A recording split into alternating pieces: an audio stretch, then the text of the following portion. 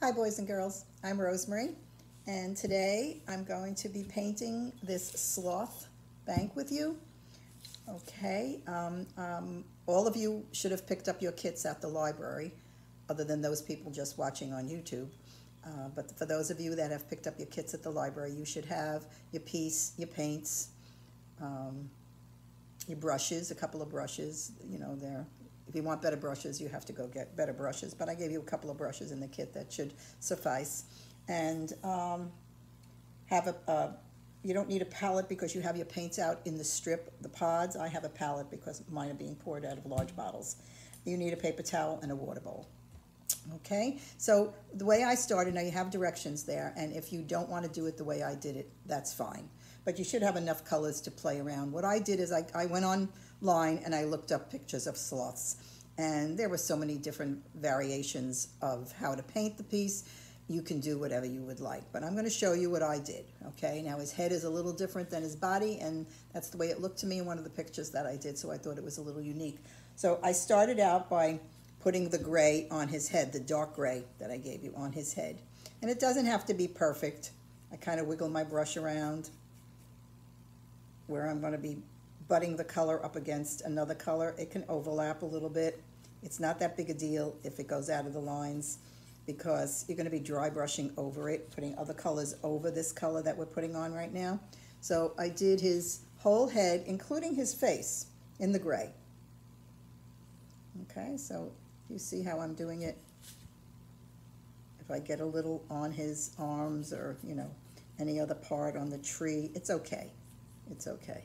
But I just want to get rid of the white spots. You don't want to have any white spots, because when you dry brush or you put another color over this, the spots that you leave white will show. So make sure that you do a nice even application. Nice and smooth, not a lot of paint in the brush. Remember to go back and keep smoothing out your color before you dip for more color. And don't scoop up your color.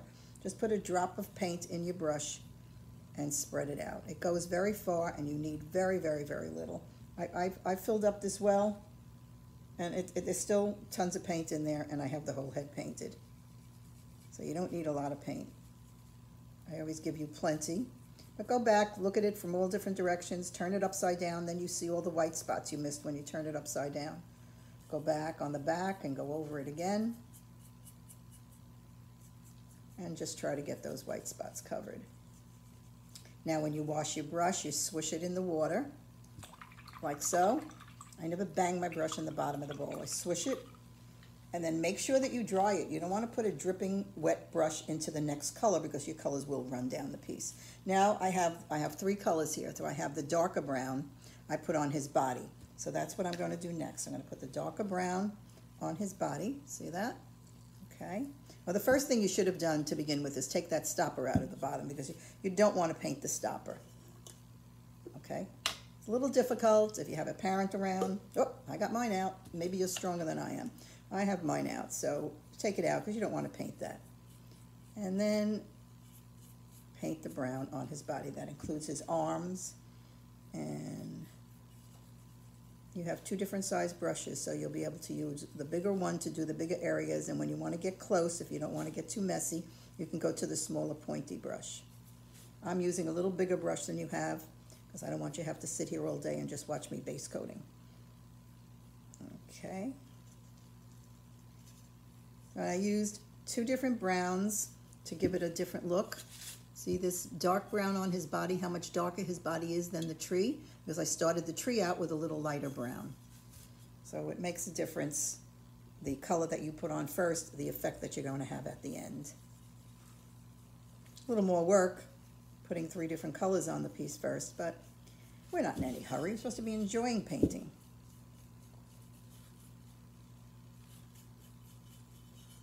And I continue to do the body.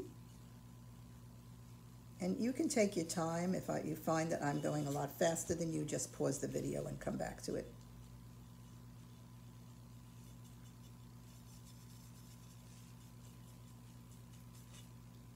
All right, get underneath here. And like I said, the most important thing is not to have white spots. You want to make sure that with the colors that we're putting on first, you have the complete piece covered. trying to see where his claws are here. But I'm not being that neat. I'm kind of just using the bigger brush and going over them. Because then I'll bring the other brown up to meet it with a smaller brush.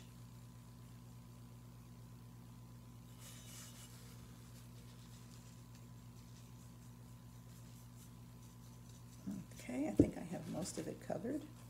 A little bit more in the back here. Oh, I didn't do his arm up there.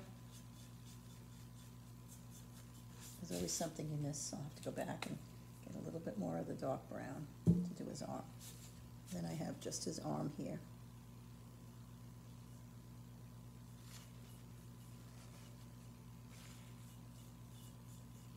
Then when I finish that, I'm going to be doing the tree in the little bit lighter brown.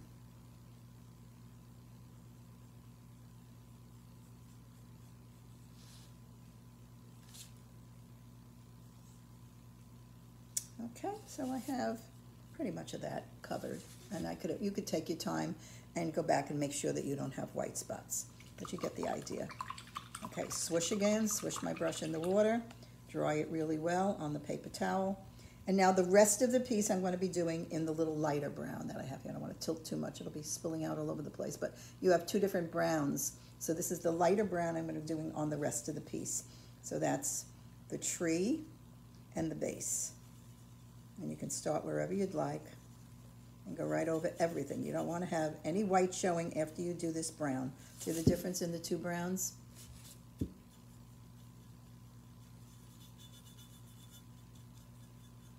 And you should always do the bottom. Make sure you do the bottom too. I'm not going to take the time to do it, but you can do the bottom also. A piece is not really completed unless the bottom is done.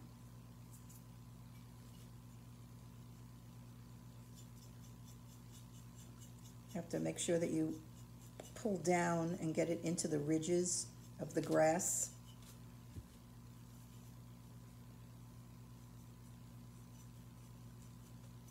Even if you put a little extra paint in your brush, make sure that you pull it all out until you get rid of that paint before you dip for more paint. Because your paint won't dry. If you put your paint on properly, it dries very fast.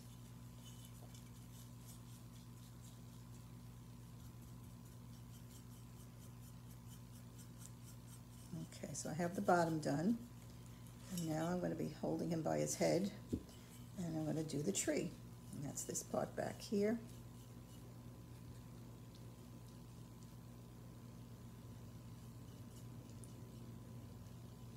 Now the tree has a lot of grooves, so you have to be a little careful and make sure that you get it into all those little grooves.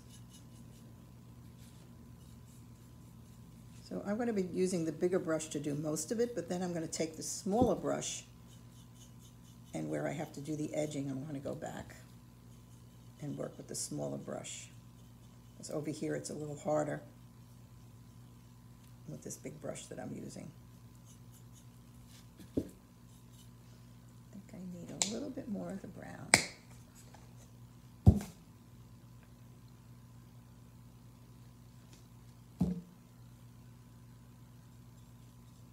So I do whatever I can with the big brush, and if I think I'm going to make a mess here, I'm going to take the smaller brush and fill in.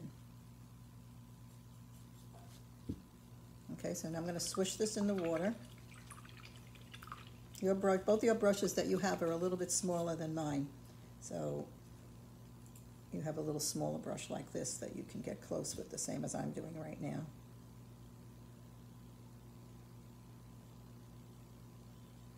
And now I had the gray was out of the lines, and I just put the brown over it, and the brown covered it very well.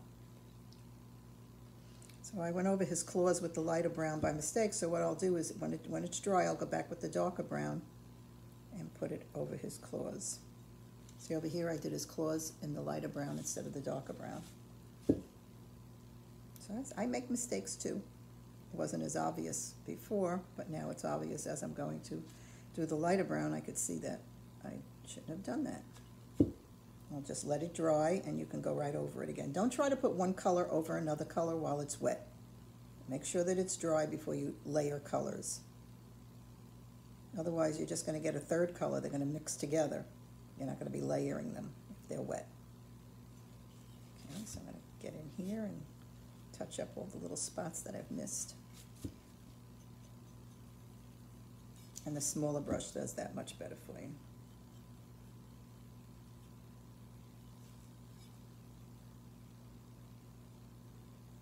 A little more tricky when you're base coating with 3 different colors. I like to usually give you 1 color to base coat, but I thought he would look better in 3 different colors. But you can do whatever you'd like. It's your piece. You're the artist. I always say that. You're the artist. You do whatever you'd like on the piece. I'm just giving you a guide and try to tell you the right way to apply colors and, you know, make sure you don't have water in your brush, how to dry brush.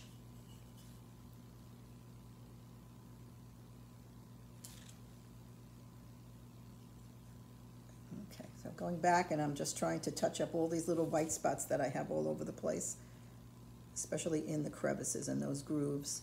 Down here, I'm going back and putting a little bit more down here. And I want white spots.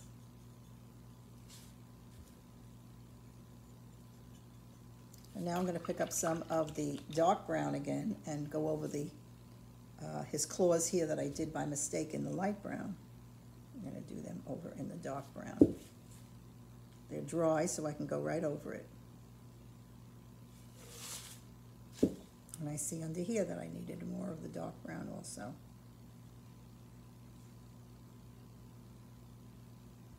Try to get rid of my white spots.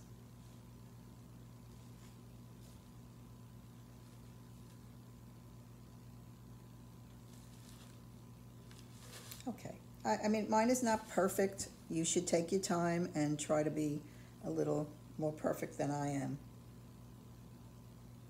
But I want to move on and show you the next step. Okay, so his head is dry brushed in white. His face is also dry brushed in white first, and then you have a golden color. It's actually called light umber, and we're going to put a little bit of that over the face, but first we're going to do the white. Now take the larger of your 2 brushes and make sure that it's really, really, really dry. Okay. And we're going to pick up a little bit in the brush, and we'll take it out on a paper towel. You don't want a lot of paint in your brush, and we're going to be dry brushing on his, I'm going to do his head first. So now you see what I'm doing? I'm going against the grain. You could do that with your square brush, as long as you don't have a lot in the brush. And I want to try to keep the gray showing in the crevices.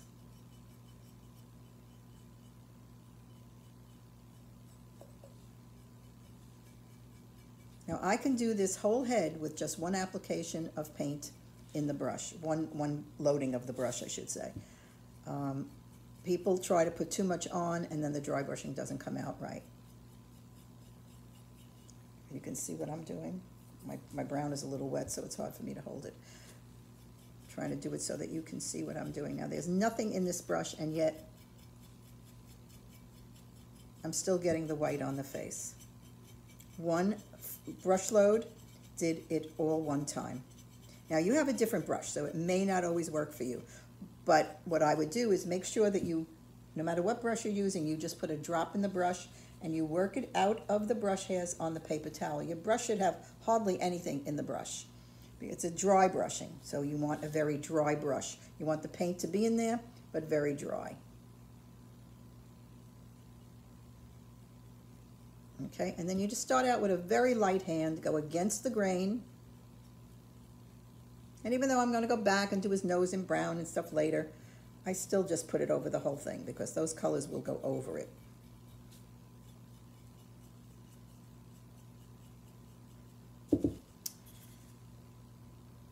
Yeah, so, okay, so I'll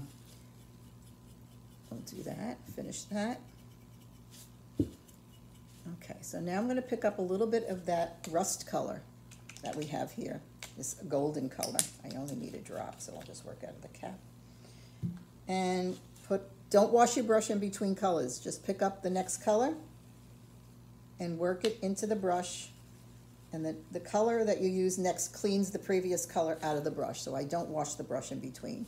And then I went back and I just put a little bit of that golden color on his face. Now because I had the white in the brush, I'm not getting the true color yet, but if you do it a couple of times, you get rid of the white that's in the brush. And like I said, I was following a picture that I saw on Pinterest or on the internet. I look on Pinterest a lot for some ideas, and I'm not really into sloths, so I didn't know what he looked like. Okay, so there we go, and I think he needs a little bit more. You can do as much as you want.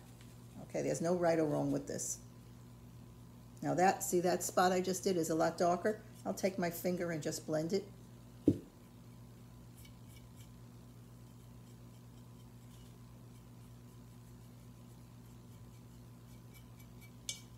Blend it with my finger. As long as it's wet, it's damp, you can blend it with your finger.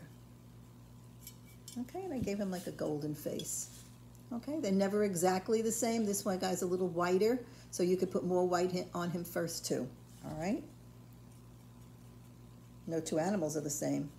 No two people's skin colors are the same. So I think there's no right or wrong in this. And every time I do a sample or I do a piece, it always comes a little bit different each time that you do it. All right, again, I'm not going to be washing the brush. I'm going to be using, I think I'm going to use the regular brown. Let me just see what I did originally. Okay, so I'm going to take the browns that I have here now. I'm going to be dry brushing these browns on the body. So I like the dark color on his body. So I'm going to pick up a little bit of the lighter brown, the lightest brown that I gave you. There were two browns of the lightest brown. And again, I didn't wash my brush. I just put it right in with the golden color. And I'm going to use that to highlight his body. All right, so you see on his body, I do have some white. We'll have to go back and do that later, but I'm doing the browns right now. So I'm going to be trying to put in another shade of brown on his body. And just go against the grain. So if his grain is going up and down, you go the opposite way. Like the little grooves, that's what I'm talking about as being the grain.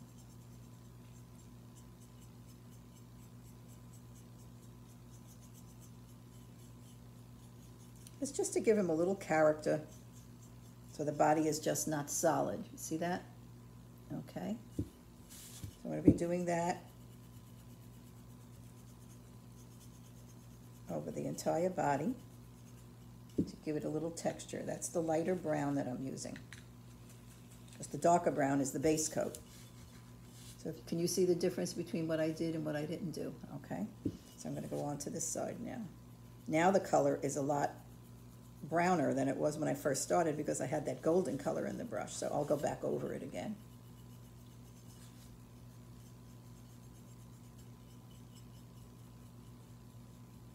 Oh, I could see white spots that I missed. So I wanted to pick up my little brush and touch up some of my white spots here. Let that dry before I put the color over it. So again, I'm picking up a little bit more of the lighter brown and going against the grain.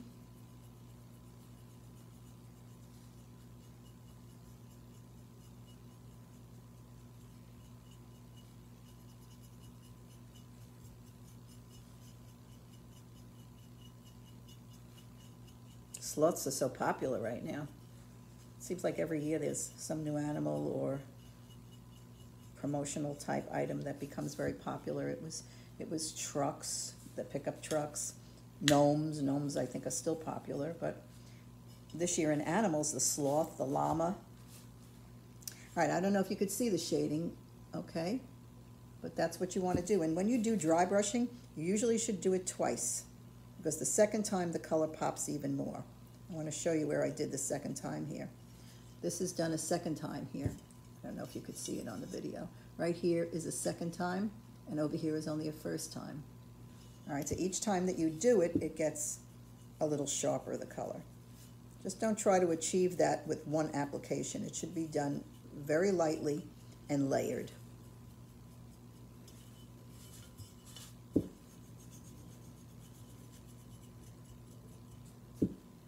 Each time I pick the brown up, I take it out.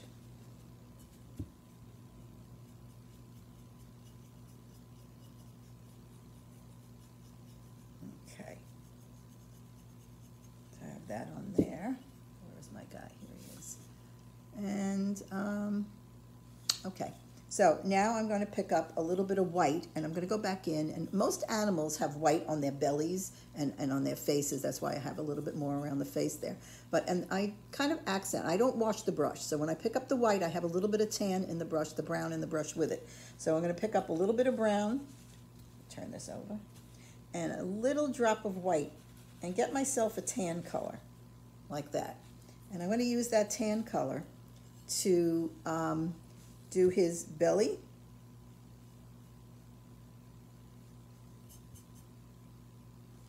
the tips of his paws. The claws, we're going to go back, and we're going to put that golden color on the claws. This is a little wet yet, so I can't do that. So you see what I did there on his belly? And I'm going to do that on the other side too. He's got more of a belly on this side to see.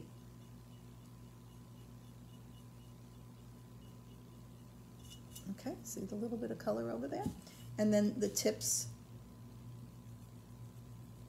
of his claws, right above the claws that he has there. I do just accent areas. You know, you could do whatever you want. I do it above his feet and his hands, if they're called hands. Okay, 1, 2, 3, 4. This one is a little wet, so it's not going to look exactly the same as the other ones. Okay, so we did that. So now he's pretty good. I mean, if you want to play with him more, you can. We do need to go back and do the claws. But let's do the tree first because we have the brown in here. So what I'm going to do with the tree is I'm going to pick up a little, well, we could do the golden color on the tree too. We'll pick up a little bit of the golden color. I need to get a little bit more on my cap here. Pick up a little bit of the brown, and it could be either one of the browns with a little bit of the golden color. And blend them together. If you use the lighter brown, you can use the lighter, you could use either brown, it really doesn't matter. If it doesn't show, then put a little bit of the darker brown in your brush. Okay, so on the tree, I also have some green, but first I'm going to try to do a little bit of an accent with a little, I made a little lighter brown by using the brown with the golden color. Don't know if you could see that. Okay, and the grain goes up and down, so I'm going the opposite way of the grain.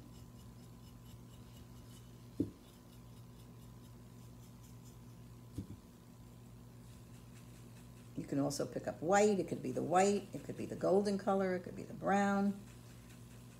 It's whatever makes a nice color to be contrasting on here.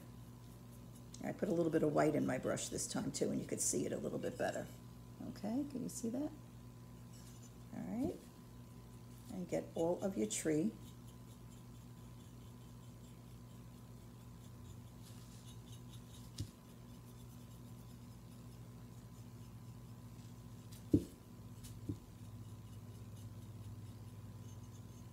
Accented. I got it accented. Okay. Now, I also picked up a little bit of green and put it in there, but I want to make sure before I put the green in this brush that I have all the colors done that I want to get done. Okay. Because I don't want to wash my brush in between colors. So I'm going to pick up a little bit of this green, this dark green that you have, and just highlight the tree and the bottom. The bottom is grass. So the bottom, I have some of the gold in there. Well, you might not even need the gold in there because you have the brown. So let's just do the green on the bottom. Okay, can you see that? So I don't wash my brush again. I just pick up the green in my brush. And while there's still a little bit of the beige in the brush, I kind of highlight the tree. Just a little bit. I don't want a lot. I just want a contrast.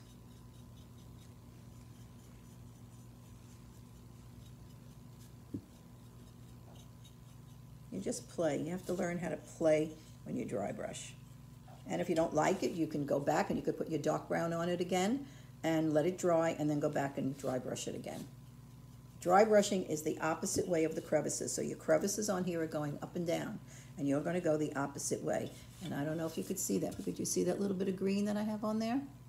Okay. All right, so now I want to do the green on the bottom. Now on the bottom, the grass is going up and down, so I'm going to go the opposite way.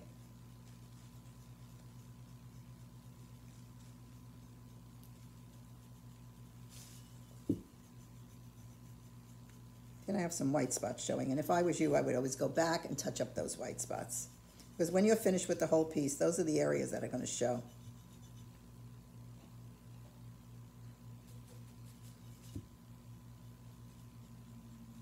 have white spots, you have all these colors, these beautiful colors, and then you have a couple of little white spots. Those, they will show, and you should get them all covered with some color, something in there.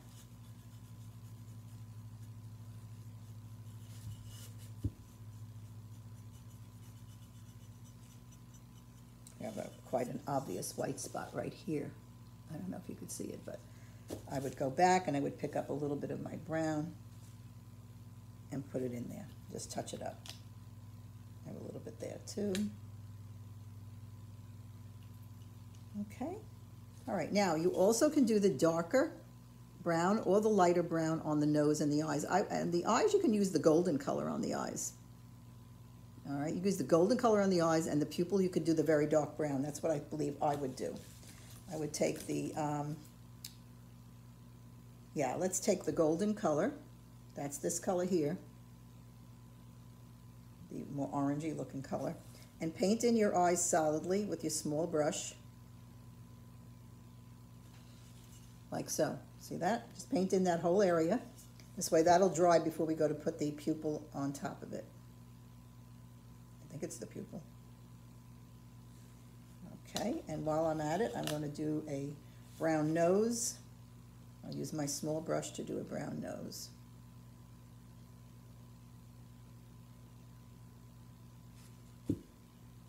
Now I'm using the darker brown. I think on the other one I used the lighter brown. Doesn't matter. Okay, he's got a little nose. All right. Now, with the dark brown, you could put a line in his mouth. Now, if you have a marker at the end when it's completely dry, a black marker, you can do the eyes with a black marker and the line in the mouth. Okay, but I'm going to be doing it with this, with the dark brown. Just want to show you that there's so many different ways of doing it. And you have a nice pointy brush there. Okay, you could do that line in his mouth. All right, see the little line I put in his mouth? Now I'm going to go back with that dark brown, and I'm going to make a circle, touching the lid. Doesn't have to go all the way down to the bottom. See how I'm starting it? I always touch the lid. I don't put the circle in the middle of the eye. Ours is in the middle of our eye, but when you do that to a ceramic eye, they look like they're scared to death. So I always touch, I start my eye by touching the lid with the color and then scooping down and making as round a circle as I can. It's hard for me to do it while I'm do it this way, so I wouldn't have a round circle.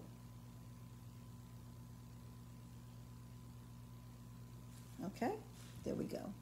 All right, it's pretty simple. If you don't like the way it comes, let it dry, put the golden color back on again, and go back with your brown again. All right, so now I want to do the claws.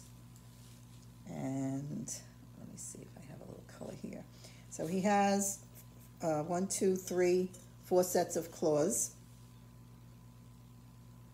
I'm going to use my small brush. I don't like that brush.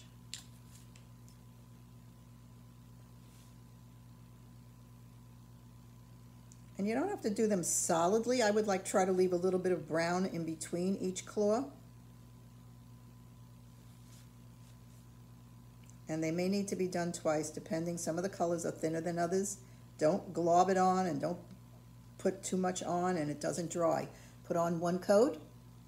Can you see what I did right there? Okay, 1 coat, and then do all 4 of them, and then come back and do a 2nd coat.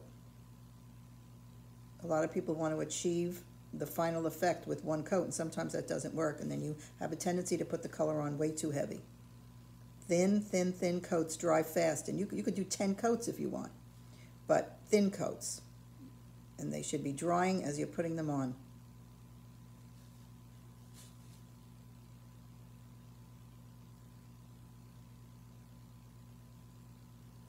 Okay, see, I'm leaving brown showing in between. I think that looks really cool. I need a little bit more of my golden color. I'm working out of my cap, so it runs out pretty fast. Okay. Oh, I just put my finger in his eye. That's what you have to watch. Try not to get it on your hands and then get it all over the piece. What I do, I did those 2, so I have to do this one here.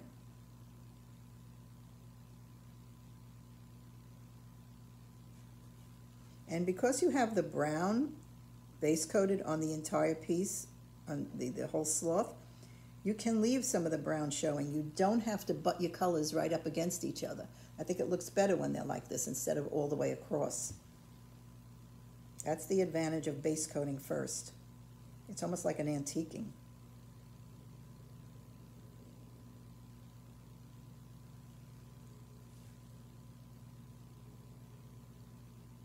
Okay, I should have one more to do, this one up here. And I'm going to show you something too with the eye. You should always go back and put a little highlight in the eye. It just livens them up. Any eyes that you do on any ceramics.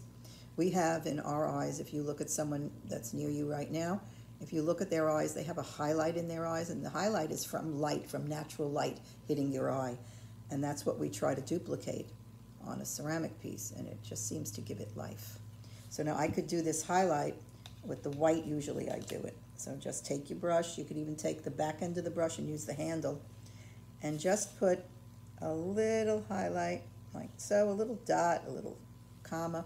See the little highlight I just put on his eye? Doesn't that brighten him up tremendously and make such a difference? And then I would go back and I would do a second coat on your claws. I'm going to start where I started before and go back. It makes such a difference. Like I said, some colors are thinner than others, and you need to do 2 coats. The browns that I worked with, 1 coat seemed to be okay. But this golden color, and especially it's on top of such a dark color, the brown, trying not to touch him. This is the one that I just did the second coat on. This is only a first coat. These are only first coats. So it does make a difference when you do a second coat, okay?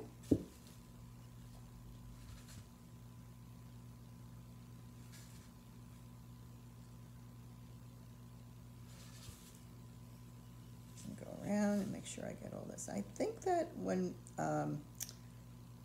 I finish the claws, I believe that that's all there really is to do.